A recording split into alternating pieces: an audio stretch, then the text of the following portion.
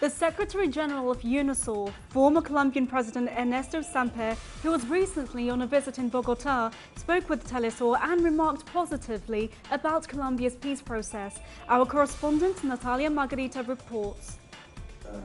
The former president of Colombia and current Secretary General of UNASUR, Ernesto Samper, confirmed to Telesur his organization's support for the unilateral ceasefire called by the FARC in Colombia.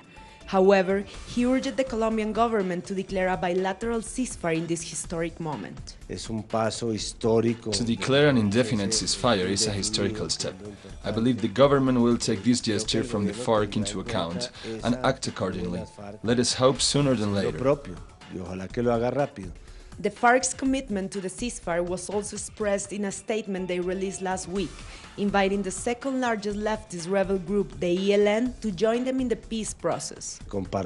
I support not only the FARC's expression of willingness, but also their concern for the National Liberation Army's inclusion in the peace talks. If the National Liberation Army is not included, we might end up in a worse scenario in which the National Liberation Army starts taking over the spaces that the FARC will progressively leave as a result of the negotiations. In their latest statement, the FARC said that the continuity of the ceasefire is at risk due to the sustained military offensive against the guerrilla. They asked the government to be consistent with the discourse of peace that the majority of Colombians are calling for. We Colombians want peace. Despite what some former presidents say, 80% of Colombians wants peace because we know how painful war is. It is as simple as that.